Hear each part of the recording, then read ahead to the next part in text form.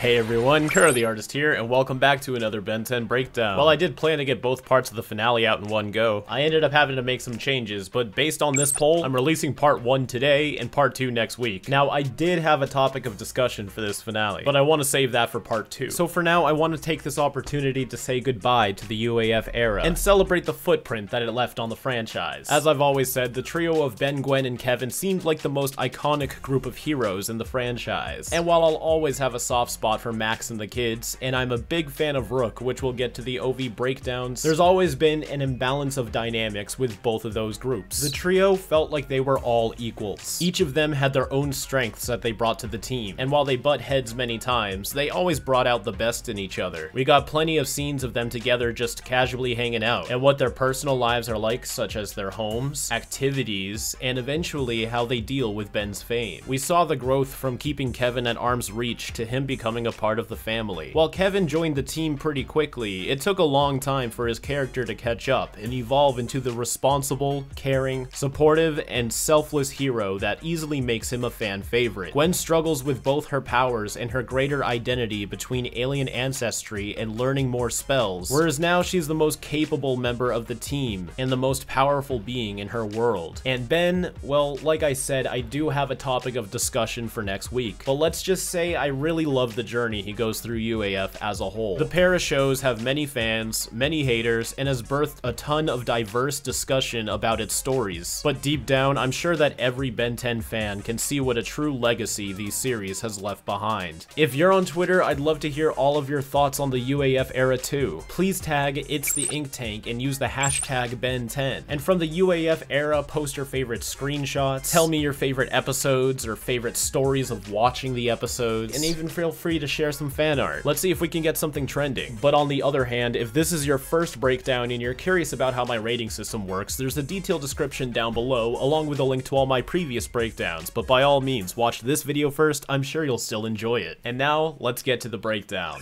The Ultimate Enemy Part 1 was penned by Matt Wayne and released on March 24th, 2012. After transforming the entire world into his Esoterica army, George and Ben fight against Vilcubra to stop him from finally releasing the Dagon from the seal. So now we're picking right back up into the war, which we left off in the last episode, the beginning of the end. But it looks like the herd has been thinned out a little bit. War's been going on. Yeah, there's much less people around than there was last time. Although even if they get defeated or die, we should still be seeing them lying around on the ground and stuff. So pretty interesting to see the inverted shape of the lightning. We're now back to the hard and straight lines, which I actually like a little bit better. I think it looks more otherworldly when it's just a hard cut. Reaches over and grabs this plumber rifle. Well, I'm assuming it's a plumber rifle because it's green, but we do first see it with the Forever Knights, and we haven't ever seen it before. Here's a better look at it. This was added to the show to promote this, like, transforming plumber rifle suitcase toy that they had at the time. They were trying to market it pretty hard at the last minute, too. Kevin was even holding it on the poster for this finale. But, like, this late in the show, especially with Omniverse right around the corner, it's kind of hard to try to make this appear to be some sort of staple of the show, especially because it doesn't really function any differently than the other rifles. In fact, if they wanted to introduce it earlier, I'm surprised they didn't have this be the thing that Kevin was using in the Eggman Cometh. I do like this little curve when the energy shoots out.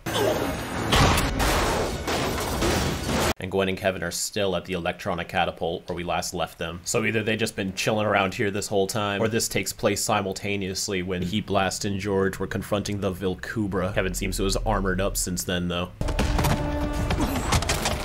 How convenient.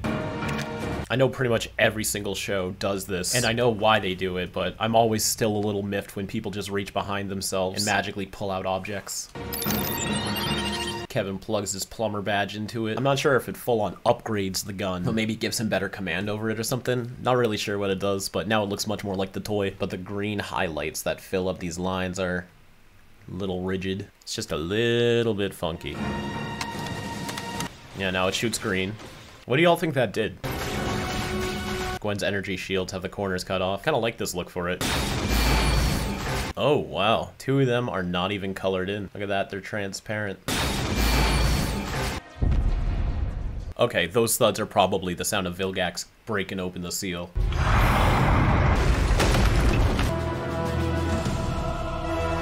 So this was happening simultaneously as the last couple minutes of the episode, so we've rewound time a little bit in a narrative standpoint. And there we are. Just regular purple spheres. It's a downgrade from his lightning. Ooh, Vilgax does the dimensional shift. That's actually pretty cool to see him do that. And Heat Blast's fire stream is so strong, it's digging into the ground as it's spraying across. The Dagon comes! Maybe they're perfect circles because it's such densely concentrated energy compared to the more loosely electrical looking flowing energy the Esoterica use.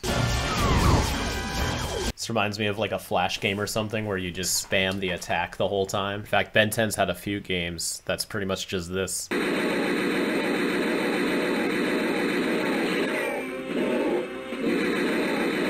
Vilgax must be learning from the CN arcade. If you break the seal, you will taste my soul! Gwen and Kevin got here pretty fast. They had to launch Ben through a catapult just to get here. I thought Vilgax was dead. Alright, that confirms it. They really did think he was dead, so that was a plot point in the show. I guess that just went over my head and I personally forgot, so my bad. I always love seeing how they handle walking out of the fire animations. They always do it kind of differently every time, but this one looks really good. Comes out as a silhouette and tears straight through the fire. Also reminiscent of the shot where the little Cooper did it to George. The moment is at hand! You rarely ever see like a Forever Knight's real face unless they're a main character. Even that one guy at his house was wearing his helmet when he was in his boxers. Alright, so this is what I've been talking about for the past couple of breakdowns, where some of them are like transformed into Esoterica, as if it's like altering their body, as opposed to just putting on the robes and willingly following them. But even so, like this isn't just mind controlling them like Winston, this is changing their body shape. He's a completely different person now. Oh my god, actual civilians on the street. So Vilcubra is turning everybody in the world into Esoterica. I remembered this happened, but I didn't realize it happened like right off the bat. Well, I guess this is part 2 of the 3-part finale, but only the last 2 episodes are actually called like The Ultimate Enemy Part 1 and Part 2, but the beginning of the end is kind of like the unofficial first part of the finale. But if you were just to watch the last 2, yeah, I'm surprised that this happened so early in the story. Even Jimmy. See, Jimmy transforms from a kid straight to an adult, and his mom goes from like a moderate shape into this big buff dude. Maybe they transform you into this figure because it's like what could be considered like peak physical condition or something like that. So Dagon wants all of his warriors to be like very strong and athletic. And you know, it's definitely easier on the animators if they all look the same and then they can get away with all the CG doubles. But it's still, I don't know, it's still weird to me that like they transform into the Esoterica. It kind of takes away from like the persuasive brainwashing aspect that the Flamekeeper Circle was initially doing. Because now it's like literally supernatural brainwashing where they don't have a choice. They're not just being convinced and manipulated. They're using all the model sheets for the crowd again, which is what they did in Duped, except this time they fortunately didn't put Ben in the crowd. Ship is sniffing? Well, after him being able to lick Julie, I guess it's fine. Maybe he's just imitating this behavior, like, since Julie and the trio treat him like a dog, even though he technically isn't, maybe Ship's like trying to adapt to those habits. What are you? Very useful that he's able to detect that happening too. Similar to how he was able to detect that Elena was posing as Julie. But they've been skipping over the transformations for the ship armor lately. Last time in Night of the Living Nightmare it happened off screen. Julie? It's very elaborate to animate, so if it's not important, why waste the time? But as a big fan of transformations and morph animations, I take it as a loss. But this was always weird too. It hits this girl first, and then everybody else. Makes it more dramatic, but also doesn't really make much sense. Yay, Ship. Get her out of there. The whole world? Oh, snap.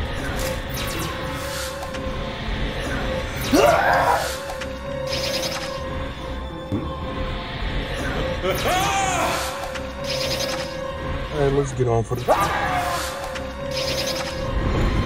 Am I safe. I like the effort for all these around the world shots. I feel like this is the most we've ever seen background characters in the show. Now all beings on Earth serve him. I get that Gwen's mana would protect them from the Dagon. They've kind of established that that seems possible, but not too sure about how Ship is able to resist it. I don't really buy that, but I guess it's vague enough where you can assume that it just somehow works. Like, oh yeah, Ship's armor protected her because it probably just can. There's billions of lives that I can't sense anymore. Now, that's interesting for two reasons. For one, that means Gwen can sense billions of lives to begin with, which I feel like is a pretty noteworthy feat. It really shows how far her tracking ability has gone. And for two, the esoterica that are transformed don't have life signs, so I wouldn't say that the people inside of the esoterica are dead, but it does make you really question, like, how far did the transformation into the esoterica go? Your physical body changes, your mind completely changes, and you have no signs of life. Every living person on Earth has been transformed into an esoterica. This little 360 right here, very smoothly animated. When it's really fast, it makes the textures look very wiggly, but that's something that's so hard to be consistent on a moving shot. Behold the true power of the Dagon.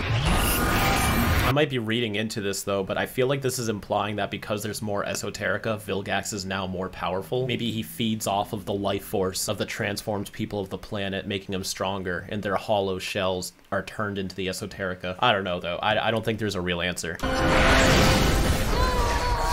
Gwen's really carrying the team right now. She shielded them from transforming and is blocking off Vilgax's giant Odama Rasengan. It's shrinking as it gets harder for Gwen to resist. Perhaps the energy really is just becoming more and more dense. So this upcoming shot of Heat Blast right here is actually reused from a few minutes ago. Yeah, right here, when he first shoots at Vilgax. Now he's shooting fire at Vilgax's feet to melt the ground. It actually pulls this move pretty often, or at least often enough for me to notice it's something that he relies on. In fact, why even transform back? But if you look at the rock when Heat Blast jumps off of it, it turns from red to the regular stone, sort of emphasizing his terraformation powers. And you can see Heat Blast is a black silhouette when he's transforming back. You can still see his big fists and his feet. See where his bird-looking holes are. In fact, the bubbles themselves we don't see a lot anymore. Usually it is just a stone cold flash. You got zero leverage in there. It's kind of lame though. He can't dig himself out the ground. Put this back on. Away with it! Kevin's arm is layered in front of him when it should be behind, but then snaps behind once George smacks away the helmet. That just makes George's mind resistance even more confusing to me. It's either his own mind's capability, the power of the helmet, or the power of the sword. No matter how it works though, George can't be mind controlled. I'm on it. A spell to hold the Dagon. Because she's just that powerful now. Although now they're leaving, so they kind of just showed up here to shield George and Ben and then dip. Which, I mean, I guess, yeah, that's useful, but they were making it seem like this seal was pretty hard to get to last episode, so that's a lot of work to come out here just to leave. Master, grant your humble and obedient vessel even more power. I don't care if it's an act or not. I don't like seeing Vilgax like this. Not even in a sense that, like, I feel like it degrades his character, because let's face it, Vilgax just isn't really a character anymore, period. But it's just not interesting or enjoyable to me. Like, what do you guys feel about Vilgax trying to pretend to be loyal to Dagon in order to get power? So, like, when I phrase it like that, I feel like it's an interesting concept and a good idea on Vilgax's part, but, like, I don't know, when I'm seeing it happen, it's hard to enjoy. Soak the earth. Like, look at this man. He's so helpless and pathetic now. I miss you, Cyborg Vilgax. Respect. I command it even here. Underestimating me is a grave mistake. Vilgax owes allegiance to no one. Got me thinking about AF Vilgax, like perhaps I treated you too harshly. Although he is crazy powerful though, I'll give him that. And whenever he glows, that looks awesome too. Wow, the cave is gigantic in this shot now. It has never been this wide before. Just who we wanted to see, right? Now, Edel is pretty strong if he's able to just rip into the ground like this, but I might have said this before, but it really does feel like every single one of Ben's aliens has super strength on some level. Yeah, just headbutt him into a wall. One thing I do strangely like about UA Edel, the top half of his head turns, but not the bottom. And there's even a sound effect for it. There's not much you can do with UA Edel, but this little action of his I do like.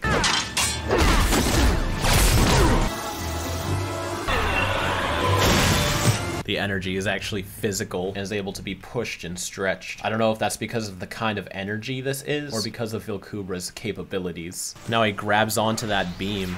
I doubt if he were human flesh and bone, he would be able to do this. That's neat, seeing the cave from this side, and we see the dimensional rift. And now the fight's getting taken into Dagon's dimension. Be funny if this was like the Washington Monument from 3 different universes that he conquered, and he just collects them. But now we're here in Dagon's world. It looks very similar to Charmcaster's castle in Ledger Domain, which I guess makes sense because they're sort of connected through like being magical beings. Big textured green looking sky. I don't mind this design. I wouldn't even say this looks bland. Some thought put into this architecture to make it look unique and alien, but I don't know. I don't really vibe with it. Maybe it should have been more red and gold to match the Esoterica. Has like some Flamekeeper Circle logos everywhere. Unless that's strictly like an Earth thing. Maybe Dagon doesn't even care about the Flamekeeper Circle as like an organization and branding, and that's just what the humans came up with to worship him. But then again, he does use Vilgax to turn the whole world into them with their uniforms and stuff, so I wonder what the level of care Dagon has towards his followers in terms of them maintaining an organized religion rather than blindly following him. Like, does he really care that they have uniforms and stuff and logos and all of that? I don't know. What has happened up there? He doesn't know? But they're in Dagon's dimension now. He should be here. I speak for my master. That is pretty crazy, though. Vilgax has never had that kind of strength before. Or at least it hasn't been displayed so grandiose. He did go toe-to-toe with full-sized Humungosaur, who could probably reasonably do that. But this is a great visual representation of Vilkubra's strength. Another small instance where the background doesn't quite reach the end of the screen. You can see the animation overlay into it. Hey, the wheels didn't rotate out like last time. I remember being impressed with that.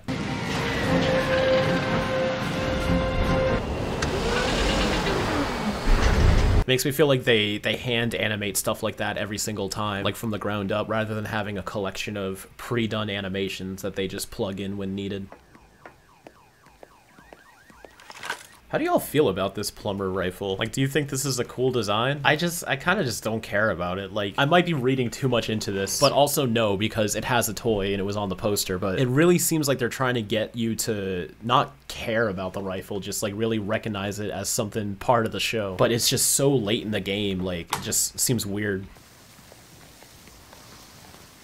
Also, random fact, but I think somebody says, like, babies can't be turned into Esoterica. Probably just to say, like, you know, no children were harmed during the Dagon takeover or whatever. Well, I also think that's kind of worse, because that means a bunch of babies are just randomly abandoned all around the world. Alright, so I actually wanted to look into that. I went on the wiki, and while it is stated there is no source. And I thought I remembered there being a source, so I asked around. Turns out there isn't a source. It's something that the wiki assumed was true based on this scene.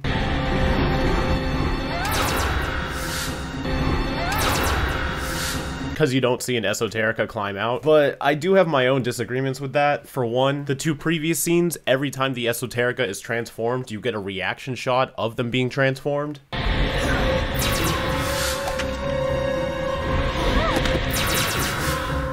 But in this one, you don't. It just cuts straight to the Dagon seal.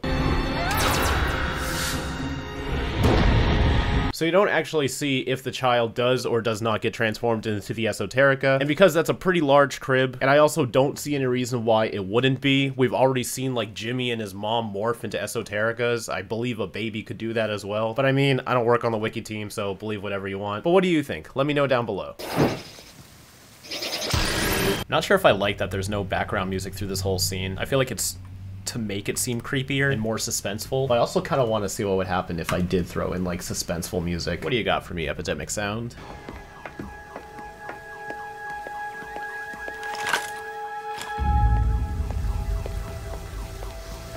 Kind of fits, you know, even just some light strings in there makes all the difference. Maybe everybody in town took off once they got turned into Esotericas. Oh snap, I forgot to take the music back out. Maybe everybody in town took off once they got turned into Esotericas. Now it's so quiet. I do like the music list parts of UA. Sometimes there definitely could be music though, so I'm not trying to say it always needs music, but this scene maybe could have used a little bit more. Although they do have this music cue, but This is a ton of esoterica, though. I could be shooting your mom, Grandpa Max. Under the circumstances, Grandpa Max wouldn't want us to go easy. Just so we're on the same page. You know something? This is exactly what I wanted them to do with the D and aliens. If y'all were around for the Alien Force breakdowns, you probably know pretty well by now how much I dislike that they know the D and aliens are humans and still just like rigorously beat the shit out of them without remorse. Like at bare minimum, I just wanted them to acknowledge like they have no other choice and this is just how it is. And they do that right here with the esoterica. And I think that's important. That's all you just need, a small little line to be like, we know what it is. We know the whole world's been transformed. We know we might be harming people we care about, but there's nothing we can do. The literal entire world is against them right now. I also want to point out that I love that Kevin also calls him Grandpa Max, like he's truly a part of the family. They're running from his lasers. Is this plumber rifle really that big of a deal? I love the way the impacts are done though, and the way that they disperse. But with the rifle, Kevin's fast enough to react to Gwen's instructions now. Before, he couldn't keep up when he was fighting hand to hand, but now all he has to do is point and shoot. I can sense his mana. He's back to your left. No, behind you. On your left. Although the esoterica are still slightly faster than the rifle, but they can get hit by it. Wow, that's a very strong shield. Sometimes characters can just punch her shield and they'll break, but now like an army of esoterica are shooting their energy at it and it's holding up. Gwen's starting to feel really OP in this episode, and I like it because she should be. Now this finale, this is the last chance they get. Man, I'm getting sick of seeing this though. Humbly begs your forgiveness, Master. He's the dragon's pawn. His doom is assured. Yeah, you'd think. Ooh, we got the sword shooting out blue fire. That's different from the lightning and energy it usually shoots. This is pretty cool. I also love that Edel's lasers are like kind of translucent. Like you can see things behind them. In fact, because of the way it's interacting with the darker colors and the glow of the flames right here, I believe they're using a blend mode that's similar to like linear light or vivid light in Photoshop.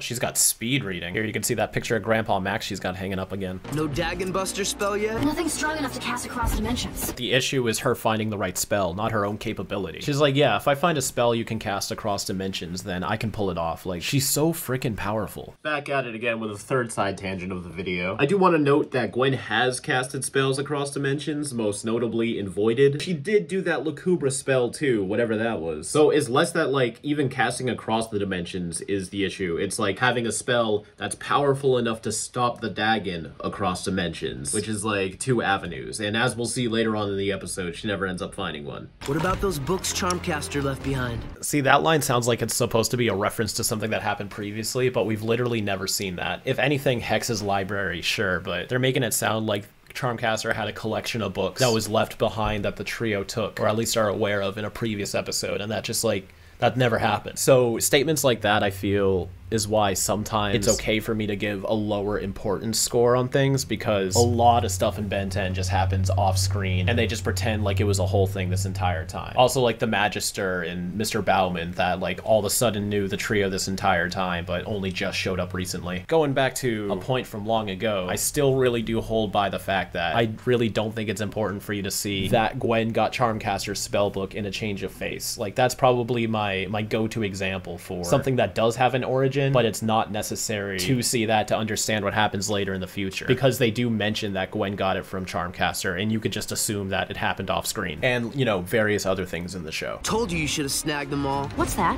A hat, crazy funky chunky hat. I'm improvising. Your protection spell won't hold forever. So now it's got all of these different attachments. New nozzle, whatever this is, ammo scope, something, I don't know. Which was also a feature of the toy. You'd be able to like take it apart and interchange pieces of it and such. And they're bringing in reinforcements. Why not? There's 6 billion of them now. A reference to, at the time, 6 billion being the total population of the planet. And this came out when? 2012, right? Now it's 2023, 11 years later, and we have 8 billion people on the planet. So in the past decade, we've gone up 2 billion people. That is insane.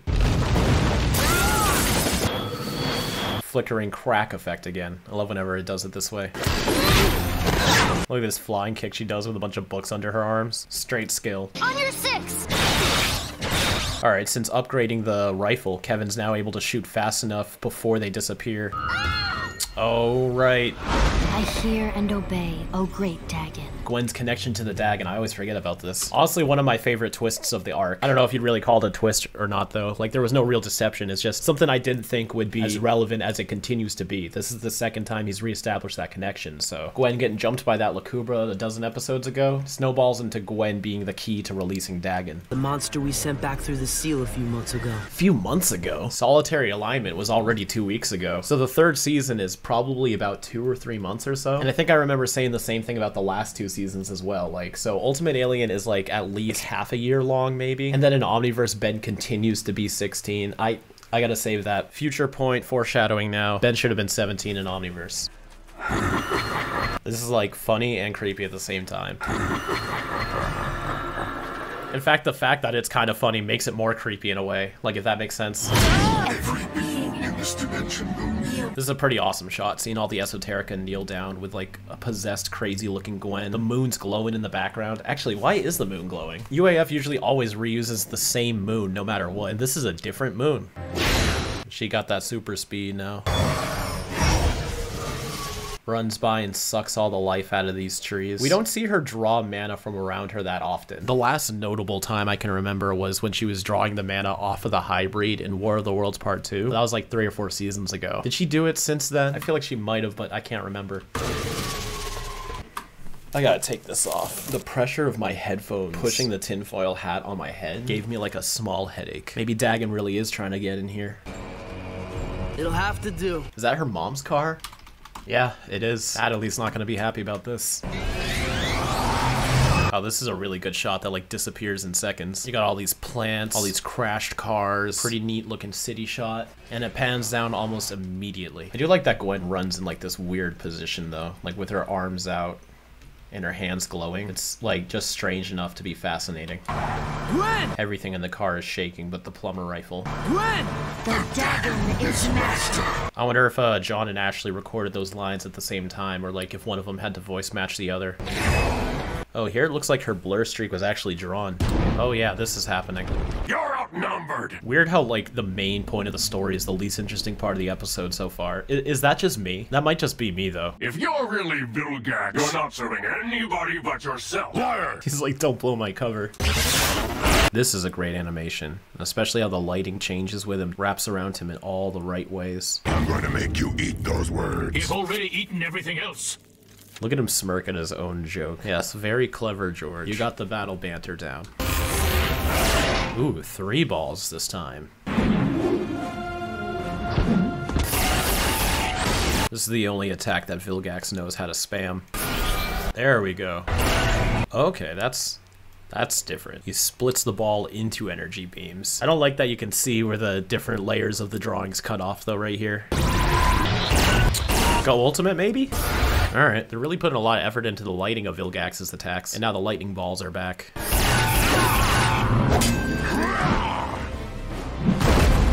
I feel like a lot of the motions are a bit too slow. It's kind of like they're fighting on the moon. Look at their jumps. Like, that's really slow. Same with the way Vilgax landed over here a little bit earlier, like behind Edel. See, he should be landing like fast with like a FUD at this type of angle.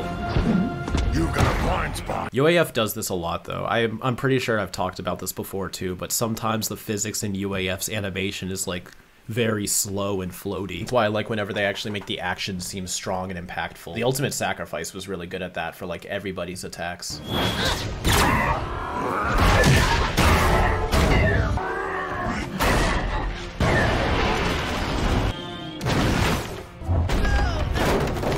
But then other times you'll get animation that looks like this.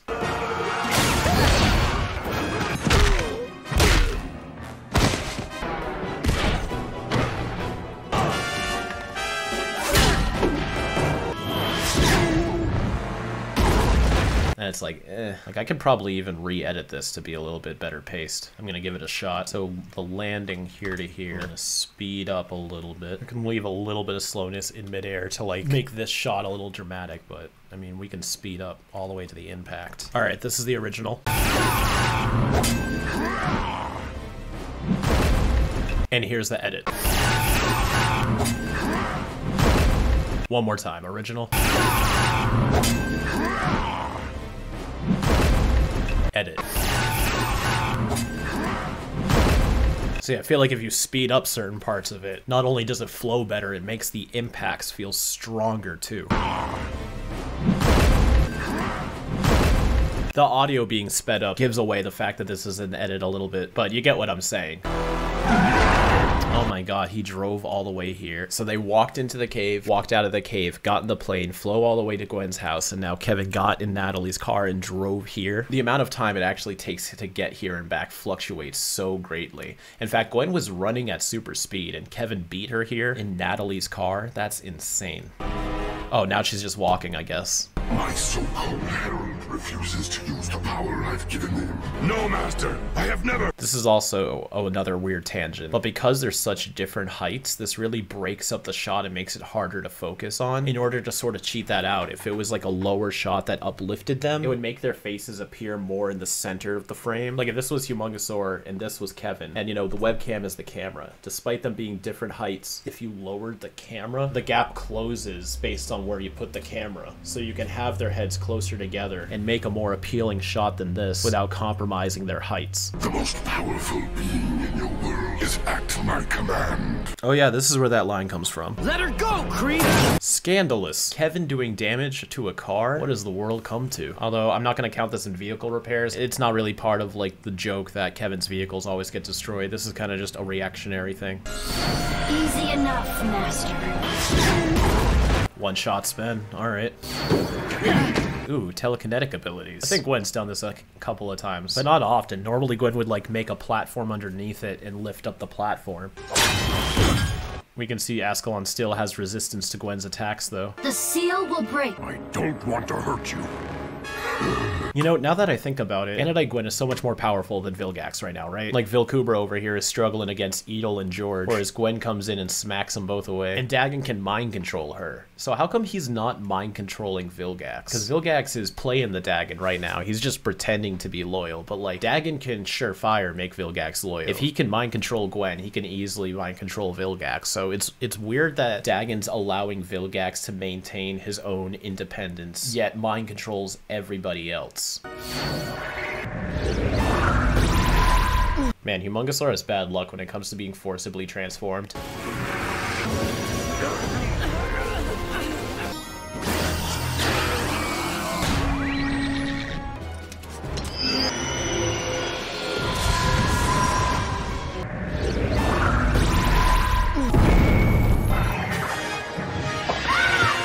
This is animated pretty well. Like how it closes up and wraps her hair in, almost like a flower blooming in reverse. And I love whenever Kevin uses his powers on other people too. And he can create mainstay objects. So all of his different weapons that he makes with his hands and stuff, if he makes them, can he like detach them from him and then just hold on to them and pass them around? Like, here's a mace for you, here's some scissors, here's a sword. Kevin could be manufacturing his own arsenal. I mean, there's no real difference between making and leaving behind a helmet than like anything else as long as it's just a metal shape, right? I can't believe you did that. I also felt like Dagon possessing Gwen lasted a little longer than this. I could have hurt you. You'd never hurt me. That's very sweet, and is also true. We've seen that when Kevin was off the rails being Ultimate Kevin, Gwen still tried to be reasonable and save his life. So it's like when Kevin says that, he's not just being sweet, he really does mean it. She would do anything she can to try to not hurt him. Too, Ben. No need. He's like super against the helmet. At first he was almost offended that Kevin tried to give him his helmet, and now this is the second time. It's gotta be his own pride or whatever. But yeah, see, he's just busting these helmets out like nothing. If this wasn't the finale, I wish we would have had more time to explore this ability. He's come a long way from just making small coatings on his skin. You will be the first to fall. His shoulders are massive in this shot. What's going on? Now this ship looked like it's made from the same type of tech that Vilgax's Alien Force ship is made from. I feel like we have seen this specific ship before though, but I can't remember it. UAF ships don't look that distinguished from each other. Did Siphon have a ship in Reflected Glory? He was looking at them from some ship, and Vilgax's ship blew up in the ocean. So is this the ship that Siphon was using in that episode? I'm just gonna assume yes. You took your time, Siphon. Looks like a big showdown's getting ready to happen. You know what? This is actually kind of the shot I was talking about earlier. How Jerry Rig and George have such massive height differences. But if you lower the camera angle, it centers their faces a little bit more. Although this is still a pretty big difference. But this doesn't look as jarring than, like, you know, the difference between Kevin and Humongosaur in that one shot. I think the angle really helps. Although interesting to use Jerry Rig. Probably thought he could dismantle whatever machine Vilgax just landed with. But what's this? At last. Indeed, Dragon. I like that George still calls him the Dragon. 'Tis the moment the Forever Knights have been preparing for these long millennia. No, they haven't, man. They've been off doing everything but this. You even had to come in and whip them back into shape. This is what they were supposed to be preparing for, but clearly they were all unprepared for this.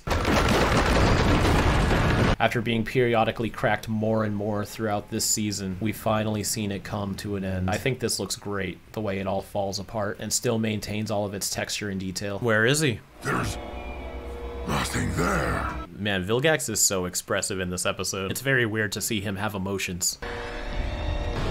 There he is. For the first time on screen, we finally get to see what the Dagon really looks like. I'm everywhere. He is gigantic. I actually really like the Dagon's design. I love how bumpy and gross looking his tentacles are. This angle doesn't really work for George. Okay. So I'm gonna do something a little weird this time. I've noticed that all of the ratings I have for this episode are exactly the same as the last episode, except the plot has 2 more points. So right off the bat, I'm just gonna address it. Plot's 3, characterization's 2, visuals are 3, importance is 5, and entertaining is 2, giving us a 15 out of 25. Now, I do think this episode was slightly a step up from the last one, but it still suffers from a lot of the same problems. Weird pacing, less than engaging action, and a lot of moments where it really feels like they're just trying to eat up time. Like, I really think this finale was just planned in bullet points, and they were like, we're gonna have 3 episodes and we'll get to it when we do, but there's just not enough to really fill up these 3 episodes, or I guess like they're just focusing on the wrong things here. Like, I did like that little scene where they had to go back to Gwen's house and she was looking for a stronger spell, but then Dagon just possesses her anyways and brings her right back to the seal, so it didn't go anywhere. And I'm not saying because it didn't go anywhere then that sucks, you know, sometimes your plans just don't work out, and that's valid. But I don't know what type of story I'm trying to follow here. Like most big 2-part episodes, there's a clear structure to what's happening, and here it just also feels like not much really happened. I don't know, maybe I'm not explaining this right. It's like War of the Worlds Part 1, right? It was more or less just rounding up the characters and then a gigantic battle, right? But there was structure to it. Cooper developed the cure guns. They were trying to make it to the hybrid control tower so that they can stop the jump gate. And it feels like it was sprinkled with a lot of really interesting and cool moments. Stuff that makes it worth sitting through the show. Like, there was a lot of character payoff, there was action payoff, we saw Ben with the master control. But here it doesn't feel like we're really getting any payoff, we're just getting more story. Like, Vilgax is trying to break the Dagon out, George and Ben are trying to stop him from breaking the Dagon out, but that's pretty much all that's happening. There's no like really interesting and intriguing moments happening. You know, the esoterica were pretty much forgotten halfway through the episode. Like, you know, the entire world getting transformed into esoterica, that didn't really do anything. Gwen's anodite form, that was kind of cool. Okay, you know what, there was that payoff. Gwen getting possessed and the creature from beyond did lead to something here. So I guess that's what I'm looking for. Moments of connection. Like, I still feel like I'm not explaining this right. There's just this underlying sense of aimlessness to this finale that I just can't shake. It doesn't feel as connected to the arc that it's from as much as any of the other arcs we've had before, and everything else in the ratings suffer because of that. So I just got a batch of miscellaneous thoughts for you. Gwen getting possessed by the Dagon was really cool, and in fact, I would have traded more scenes of that for a bunch of the excess stuff that happened in the beginning of the end. Maybe her and Kevin stayed behind at Gwen's house looking for a spell, and Ben alone went to the seal to fight with George, since that's pretty much what happened anyways. All of that happens in the beginning of the end. Then in this episode, Gwen is possessed and fights alongside Vilgax against Kevin, Ben, and George. Maybe it doesn't happen that exact way, I'm just thinking of different ways to switch things up, create some more interesting scenarios that fans can invest themselves into, rather than the trio against the Mooks battle number 148 or whatever. Also, there was so much time dedicated to Edel that it would have been better towards at least one of Ben's ultimate forms. I get that they were trying to showcase the new aliens, but 51 episodes in, it still feels like they haven't properly showcased the ultimates. Maybe we could have gotten a scene of him using at least 2 or 3 in a rapid succession, then that drains the Ultimatrix and George has to cover him while it recharges. I don't know. Again, I'm just spitballing ideas here. I'm not attached to any of this. But also the fact that George continues to call Dagon the dragon sort of disproves my theory that the Dagon looking like a dragon was only in legend, because George was there and he still calls him a dragon. So I guess the Dagon can shapeshift after all. And lastly, I said pitch me some episodes of Ben 10 where Kevin using his car as a submarine would pay off, since we never properly got that.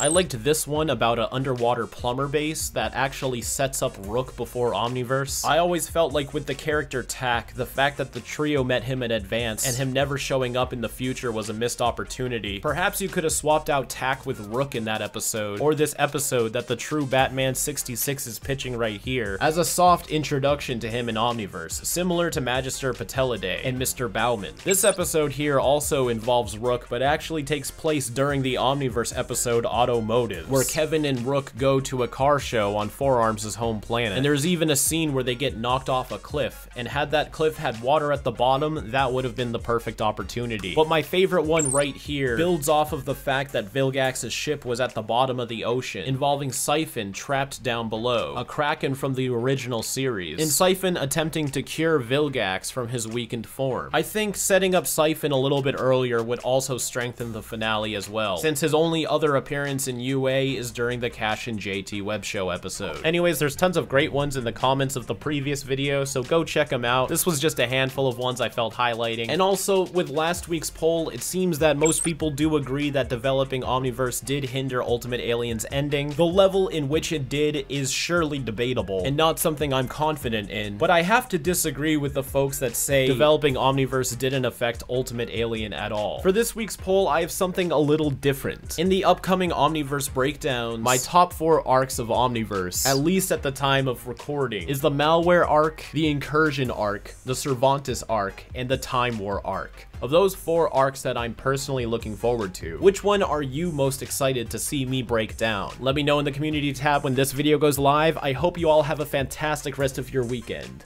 And as always, keep it fizzy. All right, take one. I'm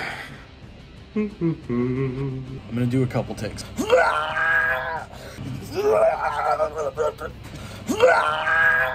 Woo! Been a while since I've done something.